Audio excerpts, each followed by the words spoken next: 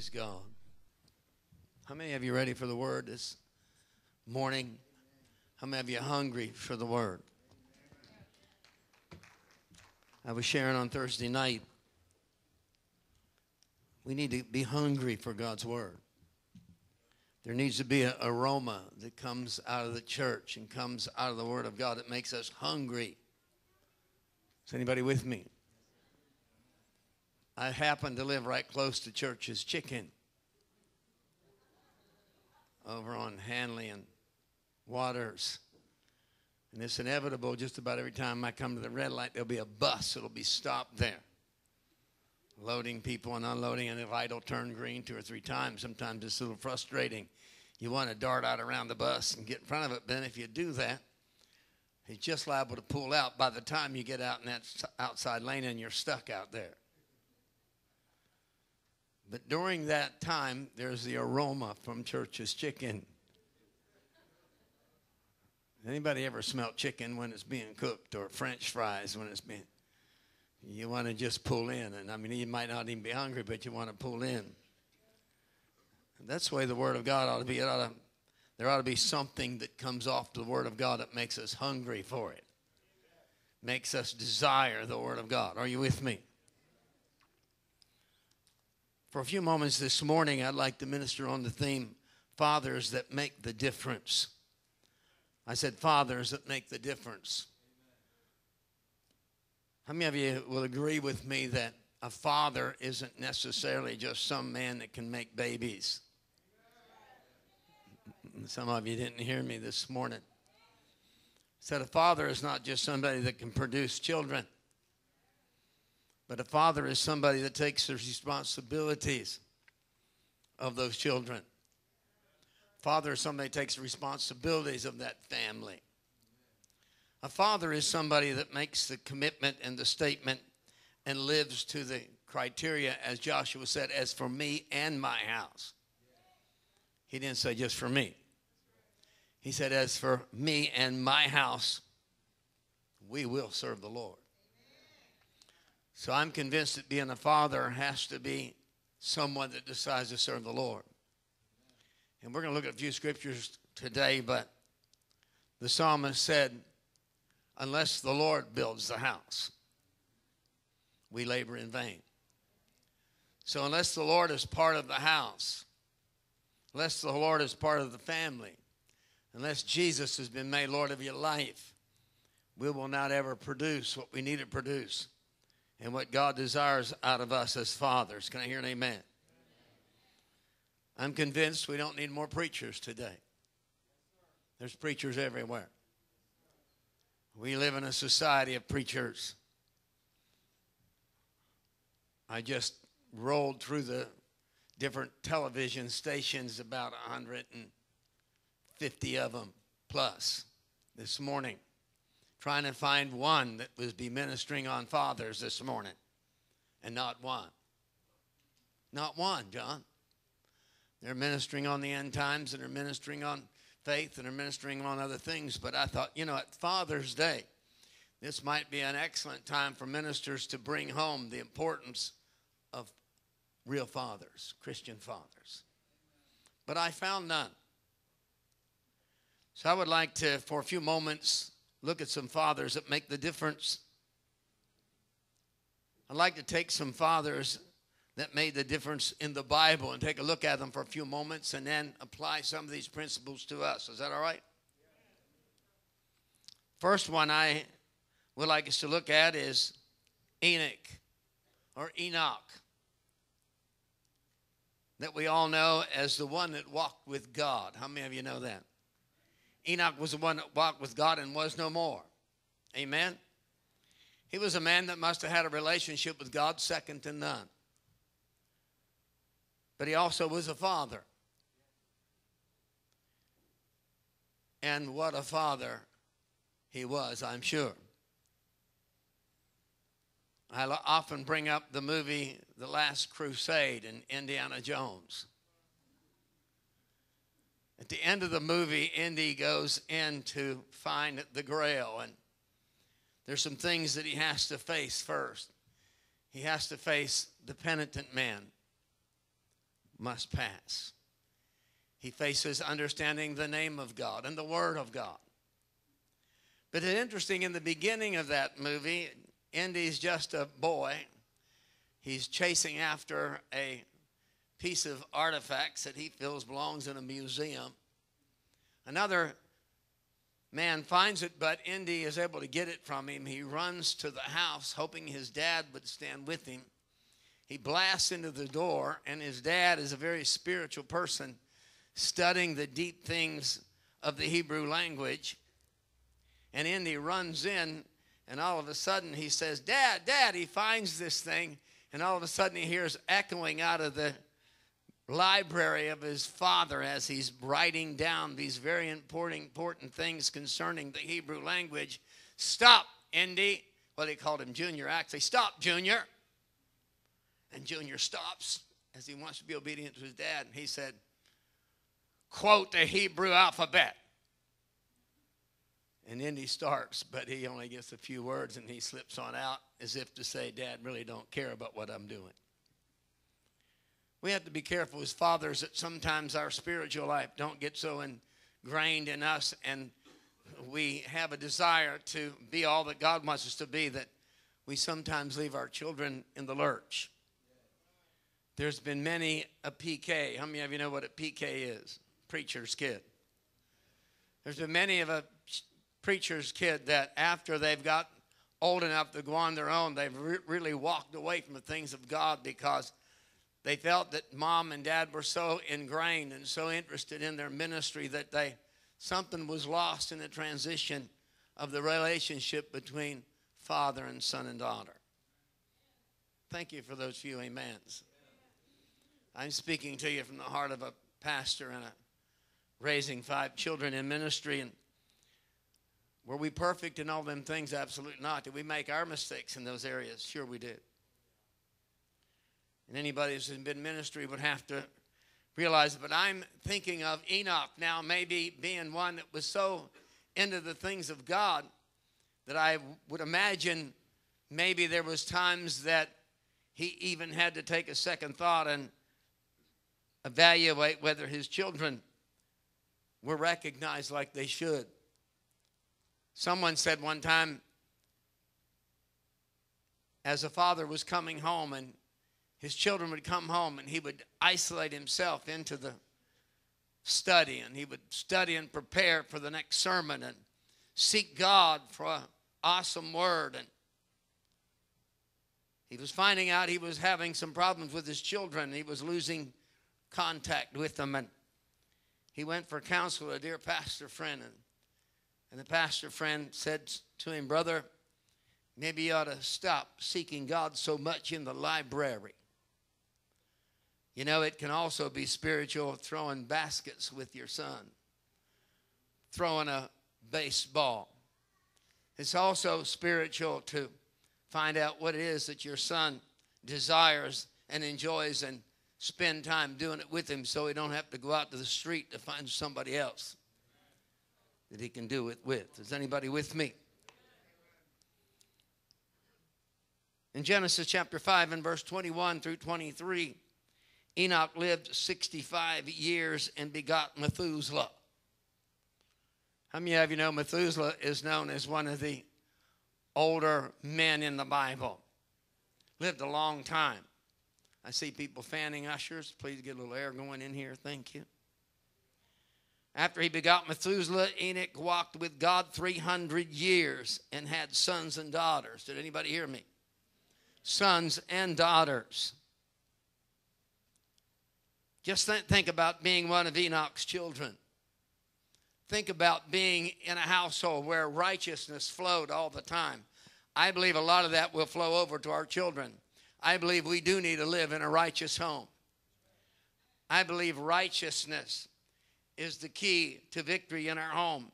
I believe our children need to see and need to know that we are fathers and we are parents that know how to pray, know how to seek God, know how to grab a hold of the horns of the altar and come to the presence of God in times of trouble. When things are at a disarray and we don't have the answer, we need not to try to act like we have all the answers, but we need to come into the presence of God and seek his face.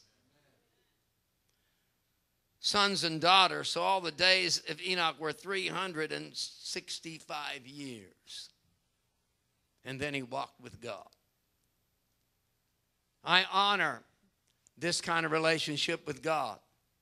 I honor a man, Enoch, that probably walked in as much relationship with God. Probably the only one beside Jesus Christ that walked in such a relationship that he walked with God and he was no more.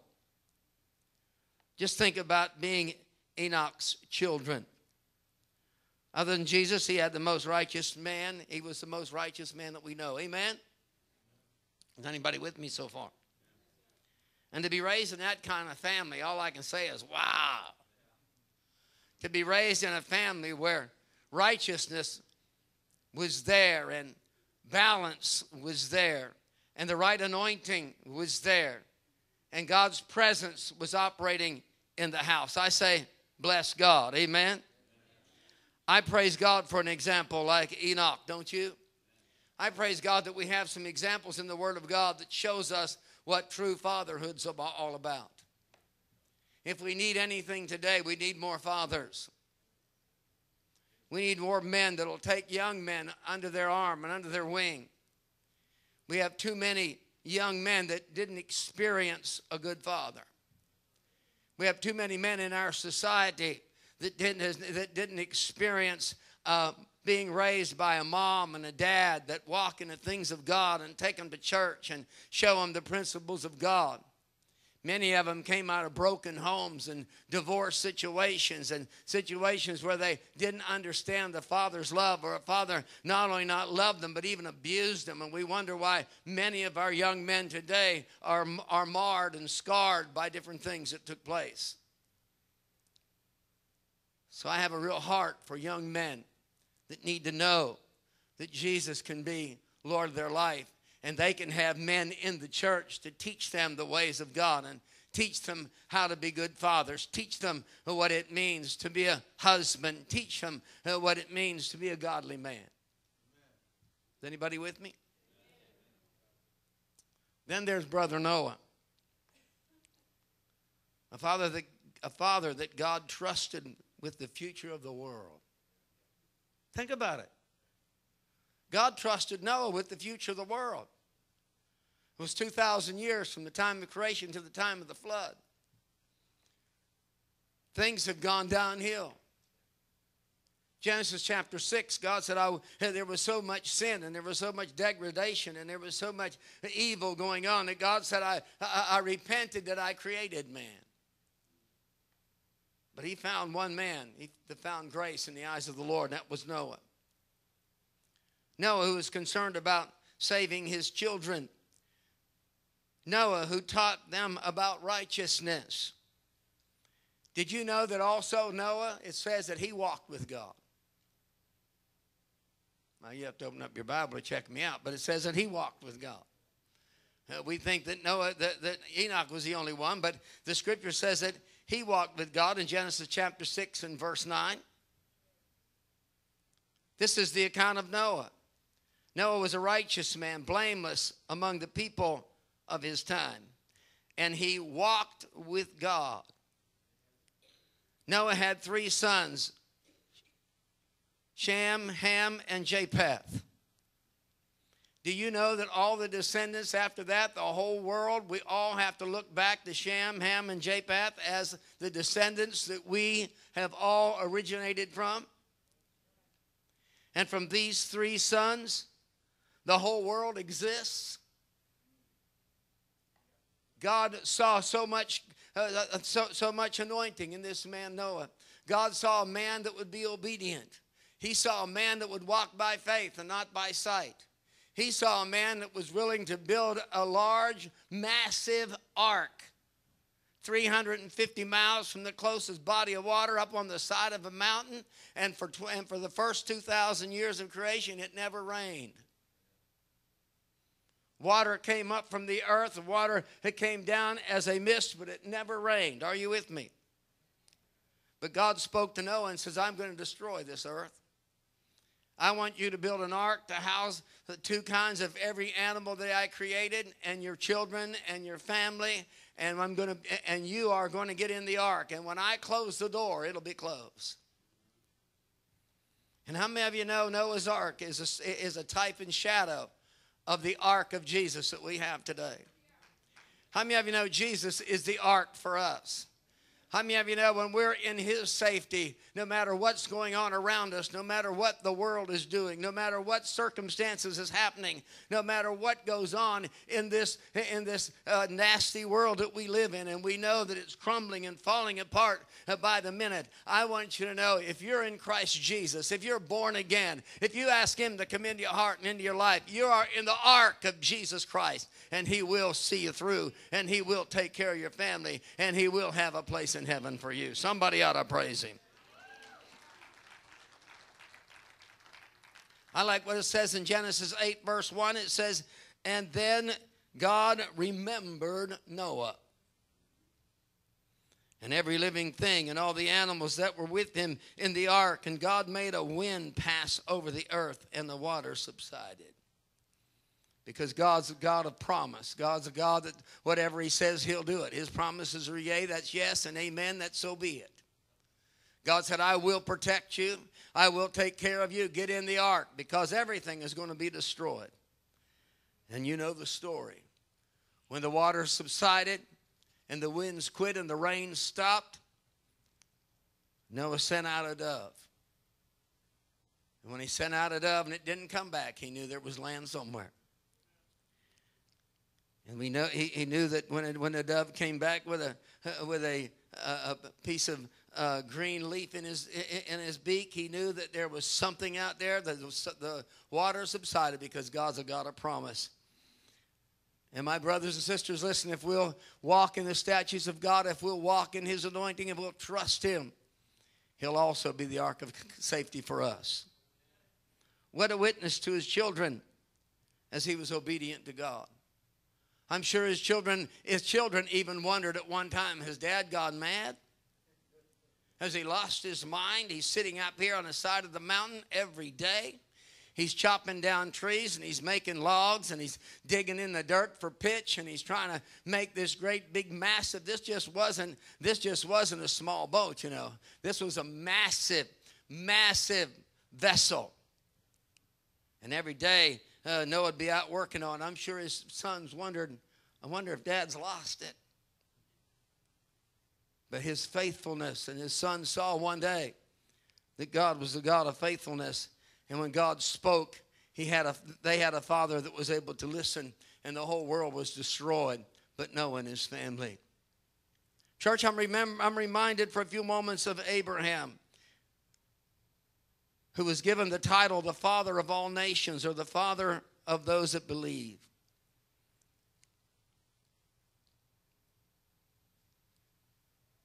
As we mentioned the word of God, he recognized the anointing. He recognized the power of God. He recognized when God spoke, it was for real.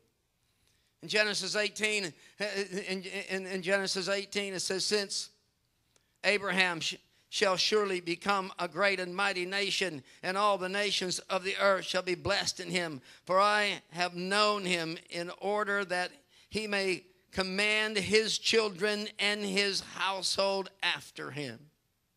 Listen, I believe God wants to understand that we are responsible for our children. Fathers, we are responsible for our children to bring them up in the ways of the Lord, and as they grow older, they won't depart from it. We are responsible to instruct them in godly things. We are responsible to set a godly example. That's the reason why it's not proper to send our children and send our wives to church, because after all, Sunday school must be for women and children. But it's a place where men ought to gird themselves up and say, I will set the example, and I'll show them that godliness is powerful, that walking in the things of God will bring the right result. What a great responsibility as fathers to walk right and to do right and to live right. I say praise the Lord.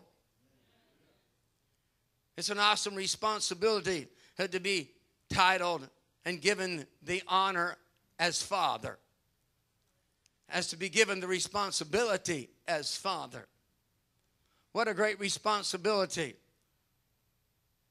I appreciate what Henny said was that a great day when he held that little bundle in his arms, which was his son was born.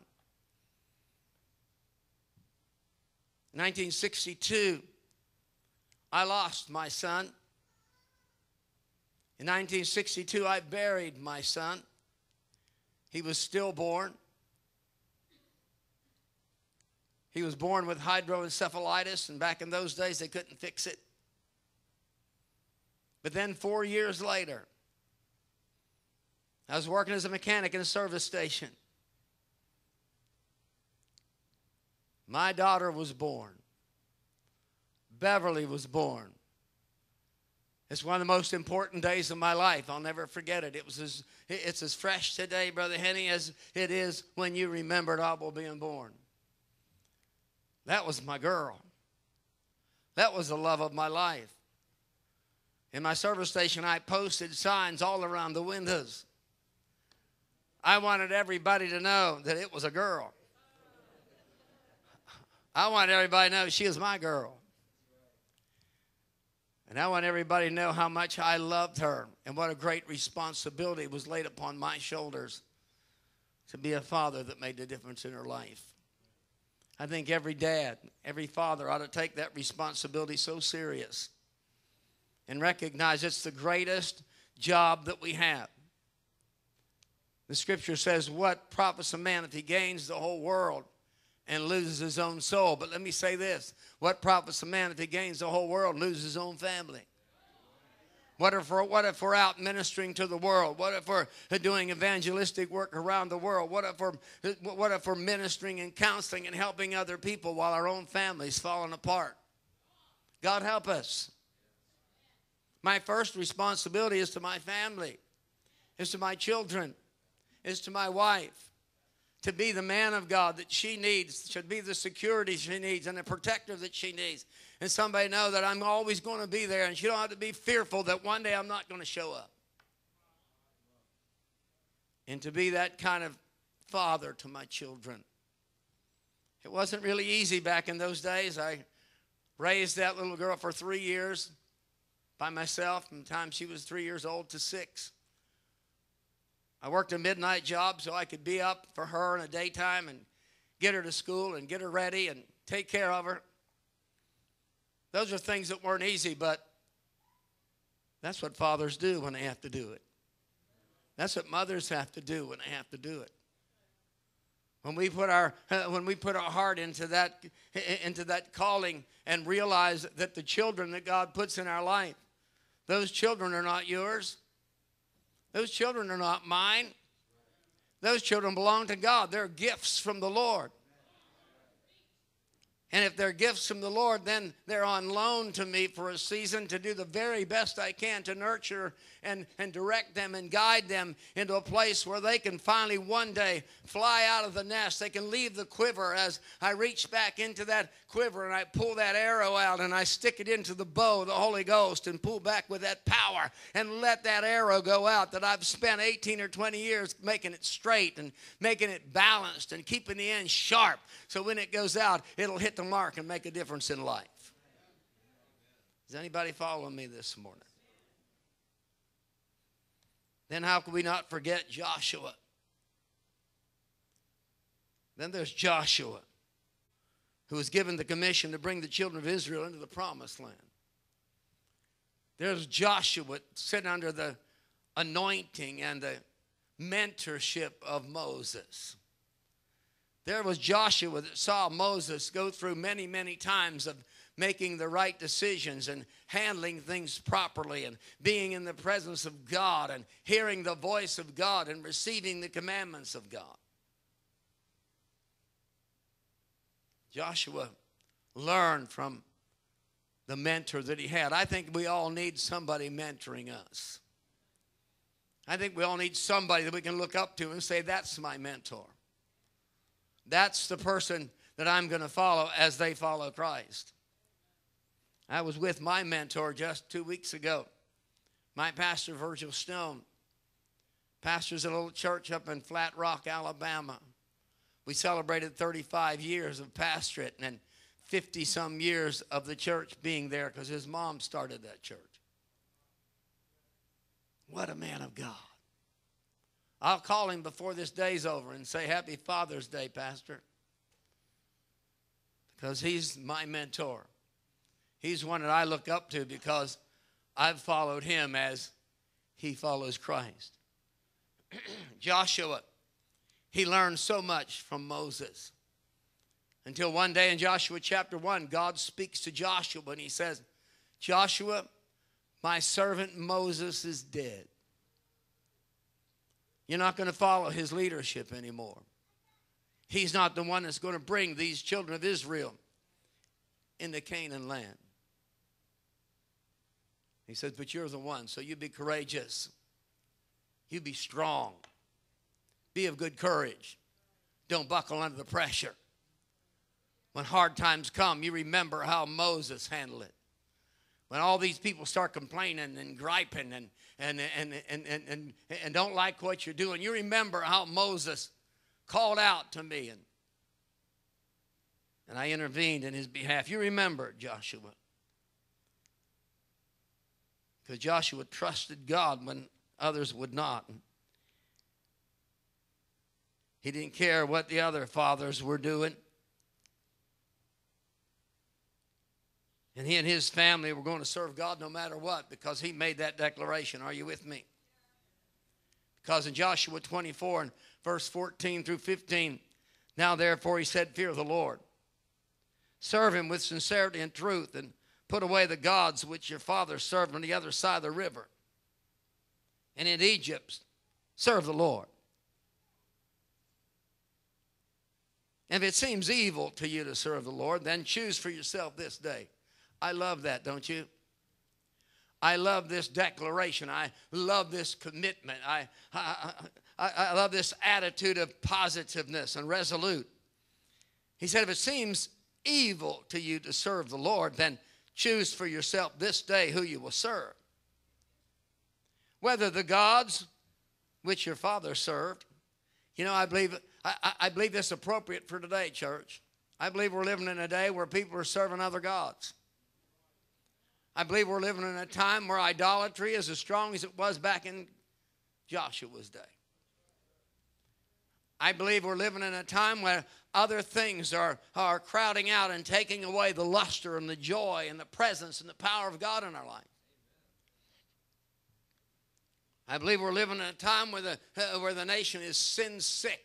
And there needs to be a revival, and there needs to be a presence of God. There needs to be the glory of God to fill the place. And if it seems evil to you to serve the Lord, then choose yourself this day whom you will serve. Whether the gods which your fathers served that were on the other side of the river, or the gods of the Amorites in whose land you dwell. Oh, but listen to this last part. Are you ready? Here it is. This ought to develop a shout somewhere in this house. If you want to serve the gods on the other side of the river, then go ahead. If you still want to be caught up in your idolatry, go ahead. If you want to do other things and be interested in the things of God, then go ahead. But as for me and my house. Oh, but as for me and my house, we will serve the Lord. Hallelujah.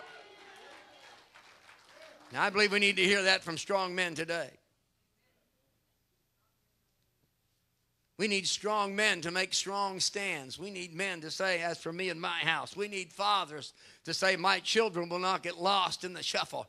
The devil will not come in and destroy my children with drugs and alcohol. The devil will not come in and rob my kids from the victory that's in my home by looking at other things and allowing them to be destroyed. As for me and my house, we will serve the Lord. And in Proverbs 17:6, it says, the grandchildren are the crowns of the old men, and the glory of the children is their fathers. Did you see that? The glory of the children are their fathers. Then I love what it says in Psalms 127 and verse 3. Behold, the children are the heritage from the Lord. The fruit of the womb is their reward. Psalms 127 verses 1 through 5 says, unless the Lord builds the house, they labor in vain who builds it. In other words, if God's not involved, we're wasting our time. If he isn't head of our household, we're wasting our time. If we're going to live by the principles of the television station, and we're going to live by the principles of the programming, and we're going to live by the principles of the ungodly attitudes that's sweeping our land, then we're not going to make it. But if God builds a house, unless the Lord guards the city, the watchman stays awake in vain. It is vain for you to rise up early and to sit up late to eat the bread of sorrows, for so he gives his beloved sleep. They're like arrows in the hands of the warrior, so are the children of one's youth. Happy is the man who has a quiver full of them. They shall not be ashamed, but shall speak with their enemies at the gate. Hallelujah.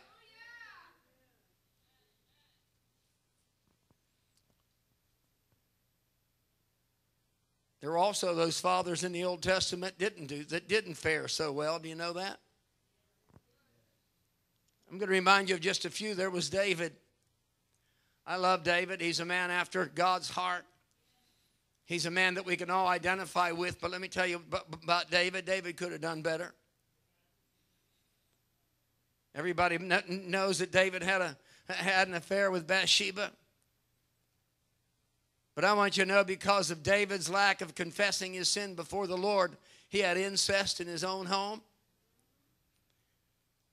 There was rebellion with his own son Absalom to try to destroy his ministry. Is anybody with me? His own son died that was given him by Bathsheba because of the sin in his life. I love David, but I want you to know David could have done better. It isn't how we run the race, church. It's how we finish it. It isn't how we start the race that brings us to victory. It's how we get to the end of the race. It's how we cross the finish line. I shared Thursday night on that scripture in Hebrews chapter 12 that we're compassed about with such a great cloud of witnesses. Let's run the race with patience. Let's run the race with endurance. Because Jesus is the author and the finisher of our faith, and he's run the race before us. Hallelujah. And then I'm reminded of Saul. Saul could have done better. But Saul allowed jealousy and bitterness to build up in him, and he got angry because David came back from war, and the people were singing that Saul killed his 1,000, but David killed his 10,000, and bitterness built up. Don't ever let bitterness get in your heart. It'll destroy things in your life. It'll destroy relationships and destroy your family. It'll break the heart of your children. Then I'm reminded of Eli. Eli was one that actually raised Samuel in the temple. He was the priest. But the Bible says his own sons were in so rebellion that they stood in front of the temple and they desecrated the temple, and they had no respect for God, and they had no concern about godly things. And their own dad, Eli, was the priest. Listen, he could have done better raising those kids. Maybe he spent too much time in the presence of God and not enough time instructing his kids in the ways of righteousness. But I'm reminded of a couple of areas in the New Testament that speaks into my heart of good fathers. I'm reminded of Zechariah, the priest, when he went in and started to seek God and pray, and his wife Elizabeth was barren. And God answered his prayer and gave him a son. And his son was John the Baptist. And he spent 30 years in the backside of the desert preparing for his ministry. Zechariah had to do something right. Zechariah and Elizabeth instructed John in such a way that his life was honored unto God. And what about Joseph, the father of Jesus? Joseph, that brought his children up in the ways of the Lord and touched their palates with the things of God and instructed them into what was right. Ezekiel chapter 22 and verse 30 says, I looked for a man among them who would build up the wall and stand for me and stand in the gap on behalf of the land, so I would not have to destroy it, but I found none. What an indictment. What an indictment, church. That God would look for a man and find none. God would look for a man to stand in the gap and find none. That God would look for a man. But I'm going to be honest with you, I'm proud of Faith Outreach Center. And as your pastor, I think it's all right for me to have a little bit of pride over you.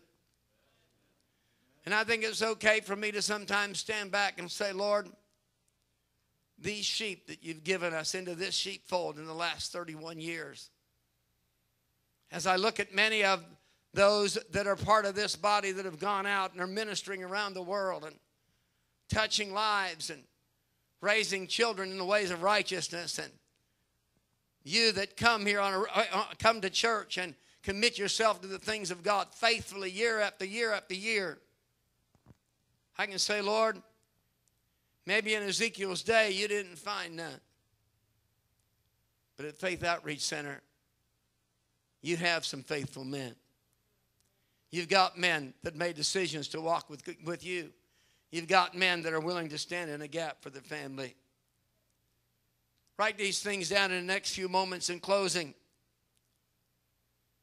I want to share with you what God's looking for when he looks for a man. Number one, he looks for a man that's not afraid to make a decision. Men that aren't afraid to stand on their convictions. Men that aren't afraid to stand alone if necessary. Joshua said, as for me and my house, we will serve the Lord. God's looking for men who will make the decision to serve God. Put away that which seems to be important and seems to be right if it stands in the way of things of God. Most important decision is the decision to serve Jesus Christ.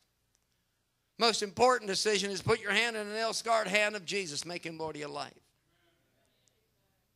Until I made Jesus Lord of my life was messed up. I wasn't right. I wasn't connected. Somebody told me one day, said, George, you're going to self-destruct if you don't turn your life over to Jesus. You're going down the tube. You're going the wrong direction. You're going to the direction of destruction. You're self-destroying yourself. And I put my hand in a nail-scarred hand. Somebody told me Jesus loved me. Somebody said Jesus cared about me. And I made a decision to make Jesus Lord of my life. That was the greatest decision I ever made in my life. And then I made a decision to serve him. Then I made a decision that my wife and my children were going to serve the Lord. Then I made a decision that we was going to get in the presence of God and we was going to do what God wants us to do. Then when God called me to preach in 1973, I made a decision that I was going to follow him and I was going to surrender to him. And you see the results today. Number two, God's looking for men that has desire. Desire. God's looking for men and fathers that desire to know God personally. Apostle Paul said, I would that I could know him in the power of his resurrection and the fellowship of his suffering. We need to have a desire to know God more every day. We need to have a desire to know the Word of God and have the Word of God hid in my heart that I may not sin against thee. We need to have a desire to walk in his footsteps and be diligent and be faithful and walk circumspectly in his presence. And walk in such a manner that no matter what happens, what trial comes your way, no matter how hard it is, no matter what pain you have to go through, that you're persuaded that he is able to see you through. You're persuaded that he's bigger than that problem. He's bigger than that circumstance. He's bigger than that pain. He's bigger than that heartache that you're going through. Yes, God is able. When the winds blow and when the storms come and when the circumstances come, God's looking for men, fathers, dads that will hold their family in their arms and say, listen, don't worry, sweetheart. Don't worry, children. This house isn't built on sand. This house is built upon the solid rock.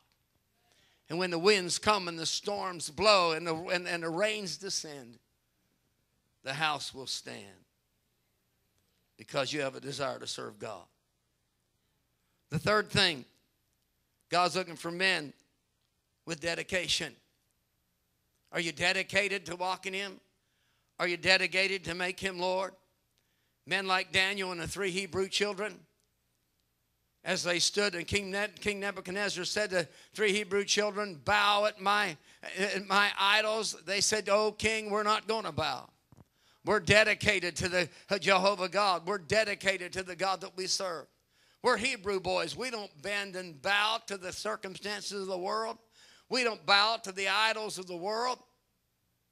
We're not going to bow, O King, because our God's going to deliver us. But if He don't, you see, that's what dedication is.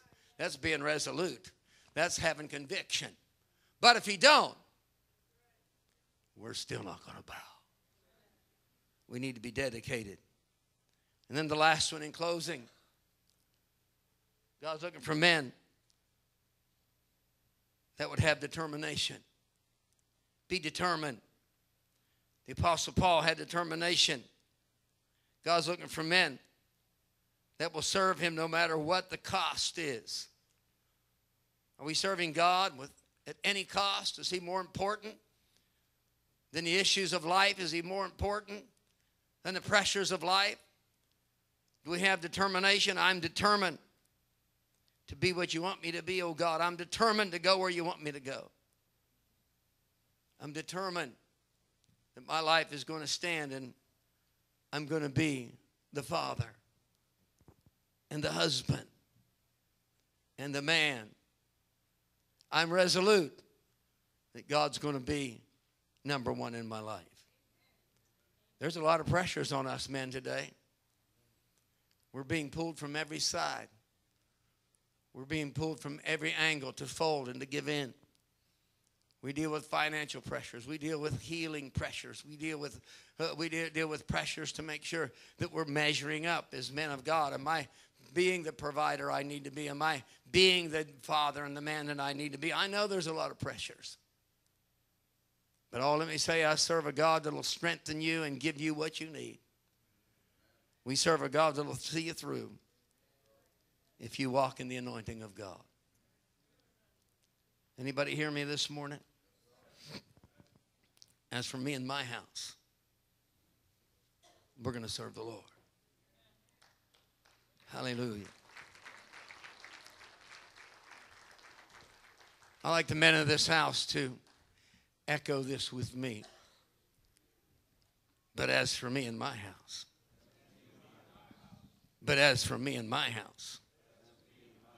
we will serve the Lord. Every head bowed and every eye closed. Just for a moment. First of all, if you're here this morning, you don't know Jesus as your own personal Savior.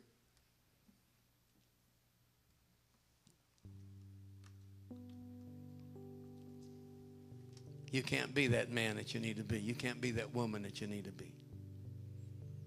Because the only way we can do it is through Jesus Christ. You know why? Because we're not strong enough. There's an enemy out there. There's a battle going on. So if you don't know Jesus Christ this morning, would you allow this pastor to invite you to have a personal relationship with Him? Could I challenge you as men and women of God this morning to allow Jesus Christ to take over your life? What a greater, there'll be a lot of Father's gifts. There's going to be meals served today. There'll be cards given saying how much different people love their father. Let me tell you, the greatest gift a father can give back to the family is ones that's saved, born again, walking in the power of God, living under the anointing of Jesus Christ. That's the greatest gift a father can give his family. What a greater day. Let that happen. Maybe you're here this morning and you used to serve the Lord. You used to feel His presence in your life. He used to be strong in your life. Cares of the world and circumstances and situations have taken that luster away, taken that shine off your relationship with Him. Maybe you would say, like David did when he cried out in Psalms 51, "Oh God, create in me a clean heart, restore within me the joy of my salvation. Take not your Holy Spirit from me." If you're here this morning and you need to make a decision, or you need to recommit your life to let Jesus be Lord of your life, would you raise your hand and say, Pastor, pray for me? Is there somebody that would say me? God bless you, dear. Is there a hand back there? I see that hand. God bless you, sweetie. Somebody else by the uplifted hand say, me too, Pastor. I want to get it right today. I'm not going to leave this place without knowing that I'm where I should be with God, because we don't know what tomorrow holds.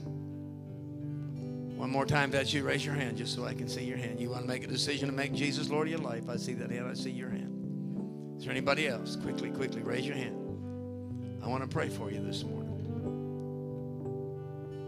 Would you stand with me, please? Would the elders come to the altar for ministry?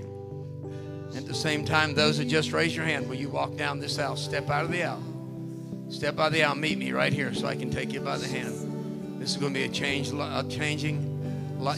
life experience for you right now. You raise your hand. Will you come?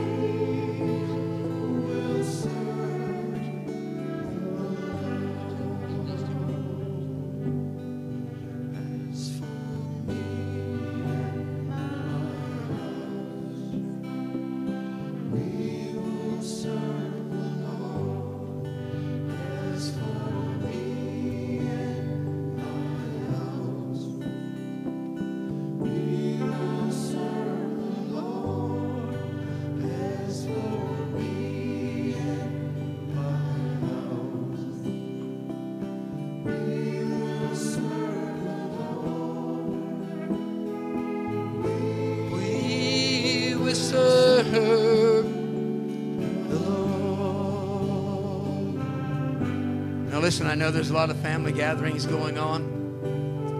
Family waiting on fathers to take them out to dinner and gather at their house. But let this be the important moment right now. I'm going to take a few minutes. Here's what I want to do. I want to pray for every father that's in this house, that you've allowed the Word of God to work on you just a little bit. And you've allowed God's Word to stir you a little bit. That you want to draw closer to Him. And you want the Lord God to intervene in your life. That there's some areas of being a father that you allow Him to improve. And I want every father that's willing to allow God to do a new work come down here. And not just fathers, but every man that's in the house. Would you meet me right down here so I can pray for you? I feel like I need to pray for the men in this church. I want to pray for the men in this church. So I want you to come. Because I honor you and I thank God for you. Maybe you're not a father. Maybe you haven't reached that point in your life yet. I don't care. I want the men in this church to gather at this old-fashioned altar. And as for me and my house, we're going to serve God. Not only do I want to pray for the anointing of God to bring you to another level, but I'm going to pray that God will cause you to prosper, cause you to walk in divine health, cause the glory to flow through your life. Men are coming. Now, I'm convinced, Nikki, come over here a minute. I'm convinced behind every good man, there's a woman somewhere that's strengthened him and encouraged him. We don't make it on our own, men. We're as weak as we can be. We just don't like to admit it. We need somebody to strengthen us and encourage us, but we don't like to admit that. We want to think we're macho, we're tough. A real man admits when he needs help. A real man admits he needs encouragement.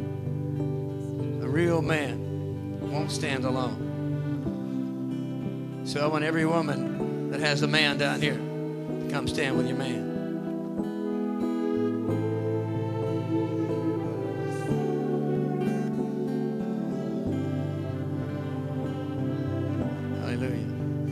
Because the strength of your life is that woman next to you. If she's a godly woman, she's the strength of your life. If she cares about you, she's going to encourage you. If she really loves you, whenever you're feeling down and you need somebody to lift you up, she'll be the one to do it. As for me and my house, we're going to serve God. Amen. I want to pray over every man, every marriage. Father, I pray right now over every relationship that's here. These mighty men of Faith Outreach Center.